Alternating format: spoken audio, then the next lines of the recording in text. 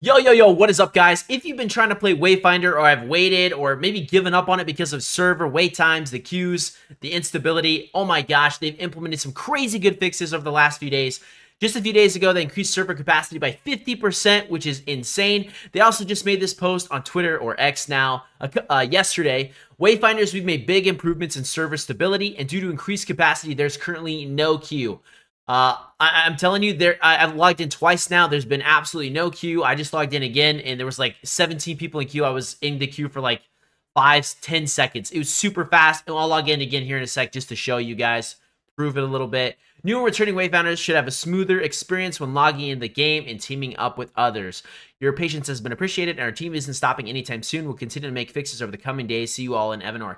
Guys, it is so much better now. It's insane. I'm telling you, the game even feels smoother. The stability is way better than it was. We'll log in real quick just to show you guys how big the wait queue is. Okay, positioning queue 4. We actually got a queue. And I know there's a lot of people online right now because whenever I'm playing or messing around doing quests, there's people running everywhere doing more than I've ever seen. Probably because the server capacity has increased a lot. See, we're already loading in. Guys, the game feels so much better. I'm telling you, if you've been wanting to play it, if you've been wanting to pick it up, or you gave up on it, come back. The game is worth it 100%.